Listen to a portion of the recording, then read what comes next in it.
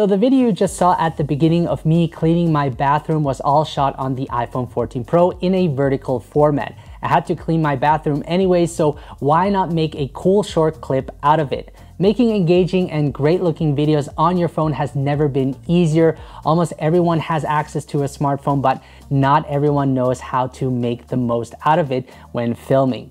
What's great about using your phone to make videos is that you can capture unique angles and perspectives that are much harder to achieve with traditional cameras. And in this video, I will give you 5 useful tips on how to get the best angles with your phone. This video is sponsored by Epidemic Sound. More to them later. For those who don't know me, my name is Bennett. Nice to meet you. And if you don't already know, my job is to help you crush your mobile video game. So I thought it would be a fun idea to film myself while I clean the bathroom and challenge myself to find the best angles. Now the tips I will show you can also be applied when shooting horizontally. I decided to shoot it vertically because it's a different medium and most people like to watch their content vertically on their phones. And I wanted to experiment with this format, which is actually a lot of fun to do. So why is it important to get the best angles? Having creative and interesting angles in your videos makes them more engaging and pleasing to watch. It breaks away from the traditional flat, eye-level footage we are used to seeing. Different angles can make a scene look more dynamic, so let me give you those 5 tips for getting better angles. So my first tip when starting is to use what you have. However, if you have the extra money, I highly recommend you invest in a tripod.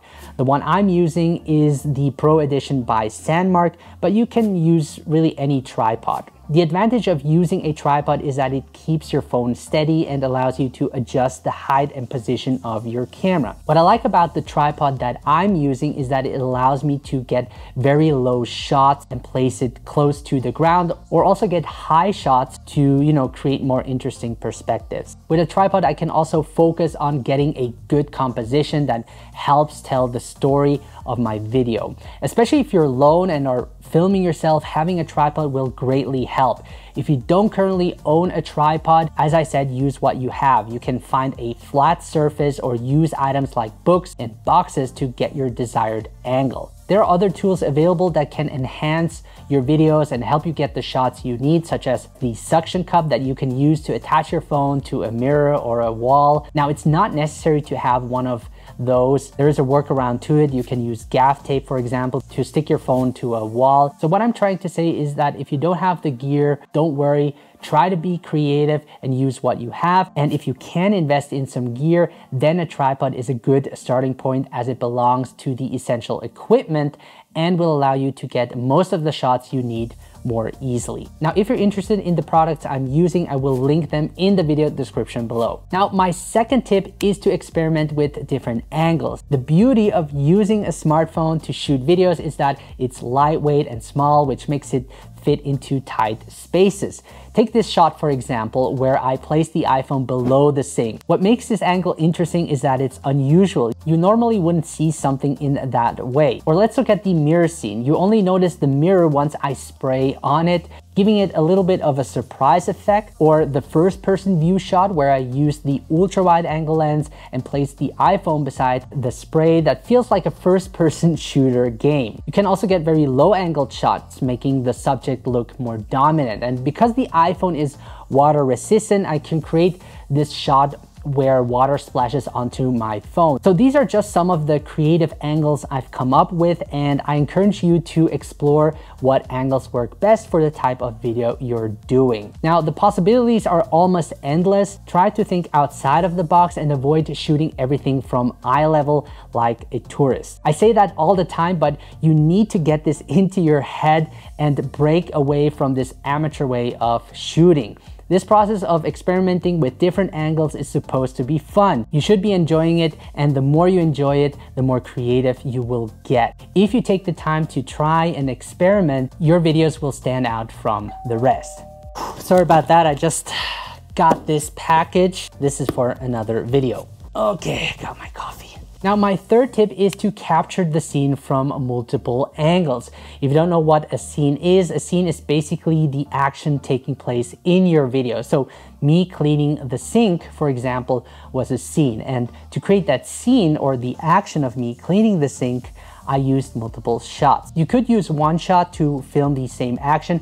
However, breaking it down into several shots, meaning using wide, medium, and close-up shots, will result in a more interesting video because it gives the scene more context and lets the viewer feel more immersed in the story. And what I see beginners do a lot is capture everything wide because they think they will have everything in the shot that way. But by simply getting closer with your phone, you can show the details of a scene, which unlike wide shots, make the viewer focus on one specific thing. And you probably want to know how clean I got the sink, right? So remember to capture the scene from multiple angles, not only wide, but also medium and close-up shots. Now, before we continue, let's get our bills paid and talk about our sponsor of today's video, Epidemic Sound. If you're looking for the freshest music, Epidemic Sound is here to bring you the best of all worlds. It's a platform packed with amazing tracks from top musicians worldwide. Oi, I think you pronounce it that way, being my favorite one, and they make finding music for your videos super easy. You can use their search function and filter by mood, genre, and more. And as a content creator, this is some good stuff. You can even find similar tracks to the ones you have already discovered. And if you don't want to download the full track, you also have the option to download stems, which are individual parts of the song. You can download the melody, the instrument, bass, and drums, which is pretty cool because this allows you to mix and match and do whatever you want with the track. What about sound effects, you ask? Yes, they have this too, and in a huge variety. Oh, and by the way, no more worrying about copyright issues either, since their license covers you. And now comes the best part, guys. You can try their music for 30 days free using the link in the video description below. And if you use the code Bennett50 at checkout, Epidemic Sound is giving you an additional 2 months for 50% off. So make sure to take advantage of this exclusive offer as it's only valid until March 31st. You can thank me later.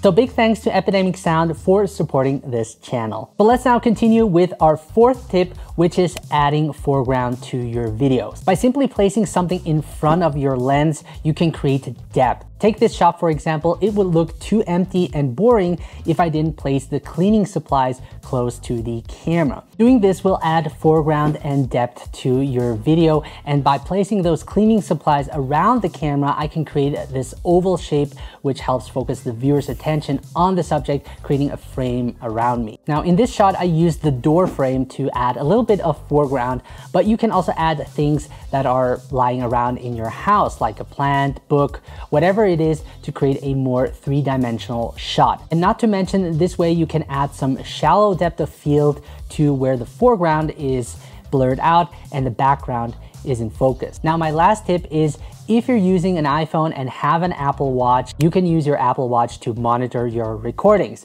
If you often film yourself, this feature can be extremely useful. With the camera remote app, you can easily frame yourself and see what the camera sees through the screen on your Apple Watch. That way you can use the standard lens on the back of your phone, which generally produces a higher video quality than using something like the selfie camera. Now, sometimes the selfie camera would work.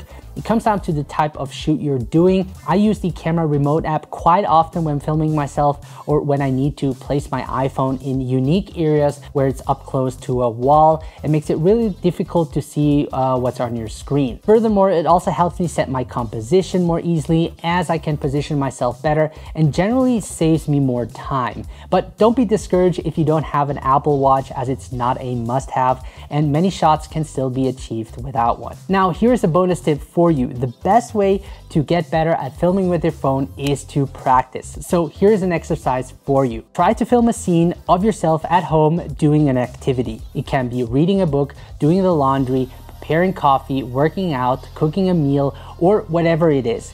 Get multiple shots of the scene and try to be as creative as possible with your angles. Remember the tips I've mentioned and apply them to your video. And make sure to share your results and tag me on Instagram at Bennett Grazer. I would love to see your final results. Now, if you want to learn more, guys, on how to film cinematic and professional looking videos with just your phone, make sure to check out smartphonefilmmaking.com. The link will be in the video description below. Thank you so much for watching, guys. Keep crushing it, and I'll catch you guys the next time.